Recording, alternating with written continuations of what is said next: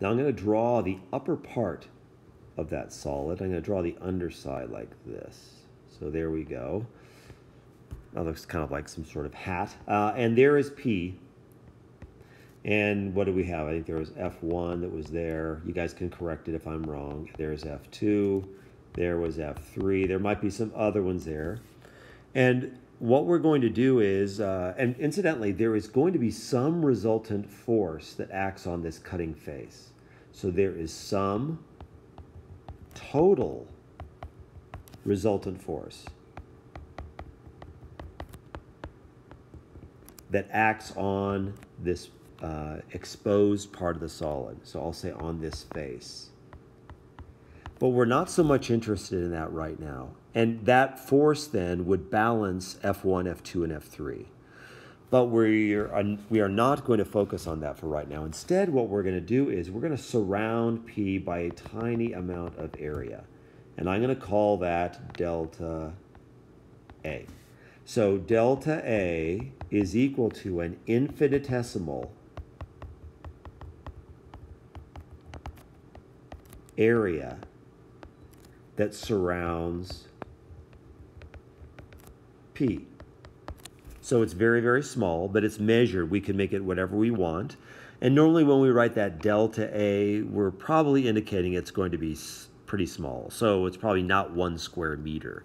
It's going to be something that's of the order, 10 to the minus something. But we don't have to really quantify that right now. All we know for right now is that it's going to be small.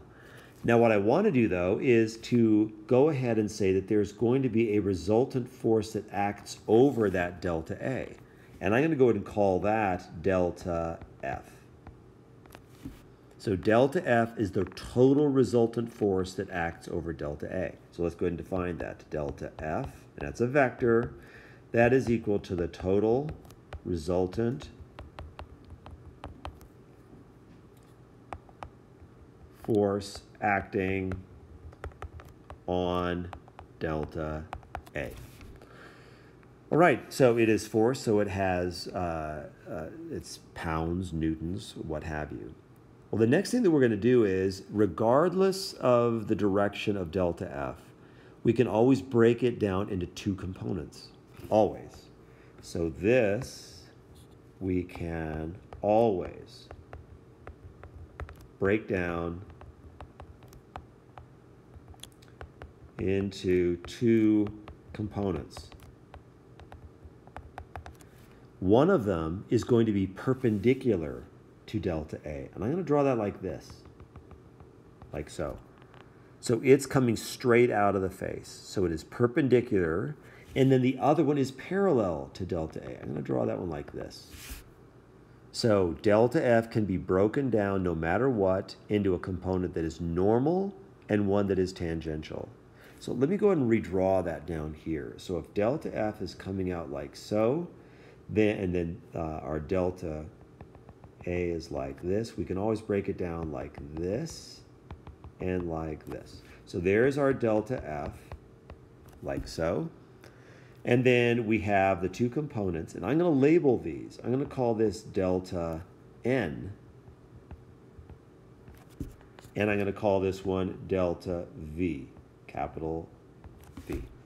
So this one is perpendicular to our area, delta A, and delta V then is parallel to delta A. So the total resultant force then we're going to break down into one that is normal and one that is tangential. So let's write that here. That is normal. That's why I used N. And parallel to, I didn't use P in this case because V, remember you've used that in your statics class. That's actually the symbol for shear. And that's going to have a meaning for us shortly. And that is the one that is going to be parallel. Okay, so the next thing that we're going to do is actually introduce our first definitions. So here they go. So we are going to define. The first is sigma. There it is. And it is a scalar for right now. So it's actually a more complicated mathematical and physical symbol than that, but for right now we're going to view it as a scalar for this particular example. And that has a name of the normal stress.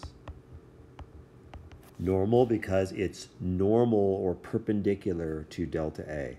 So it's the perpendicular one. And the way that we get that is we take the magnitude of delta n,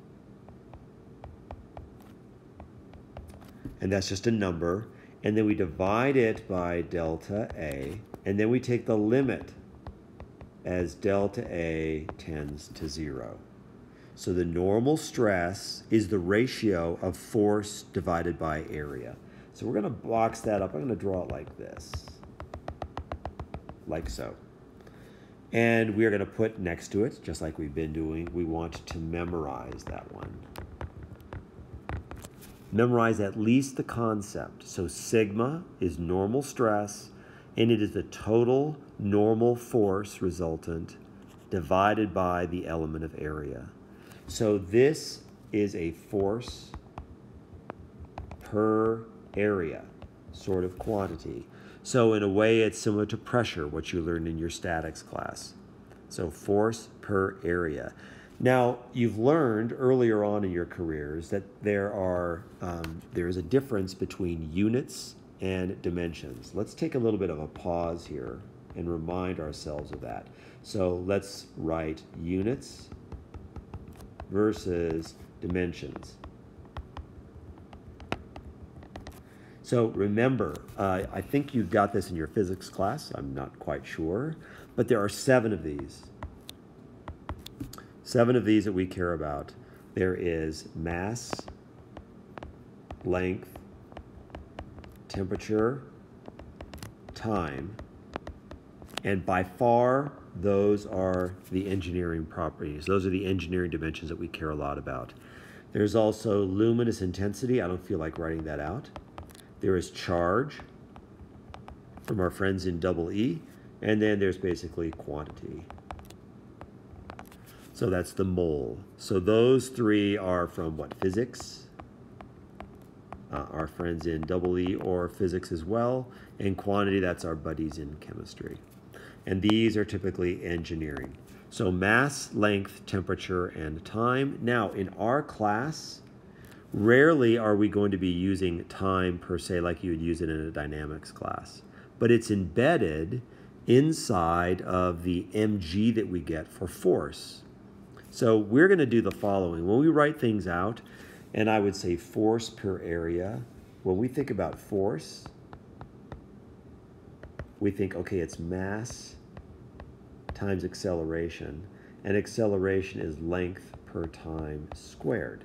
So if I were to say what are the dimensions of force, we would say mass, we use capital M, then a length, and then divided by time squared. Well, in my way of thinking, in my economy, this takes too much time.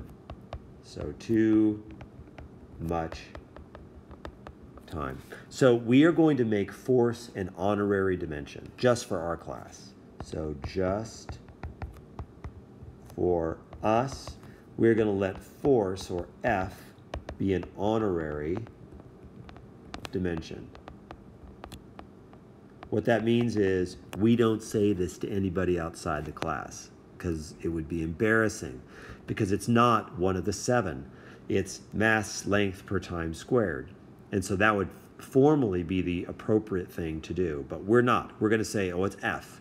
And what that allows us to do then is say that the dimensions of normal stress is force per area, but area is not a dimension, length is, so we would say force per length squared. So we will say then that the dimensions of normal stress are force per length squared. Now the units, on the other hand, are the specific system that you're using. So units would be, for example, pounds per square inch. So PSI. In SI, it would be something like newtons per square meter, or the Pascal. So those would be the dimensions of force upstairs and then length downstairs. And these are the 2 common ones that we typically use for these particular measures. All right, sigma, normal stress, force per length squared. Our second definition then is going to be tau. So that is the Greek letter T-A-U. And I suppose I should have said that this, that is our symbol for sigma. Incidentally, that is lowercase. Lowercase sigma. Remember, uppercase, it looks like that. It's the summation sign. That would be the upper case in the Greek alphabet. So sigma is the lowercase sigma when we were, if we were using some sort of software, it's the lowercase sigma. So tau, also I think lowercase, tau then is going to be equal to what is known as the shear stress. And we're going to do something very similar. But since we know what the drill is, that is actually the limit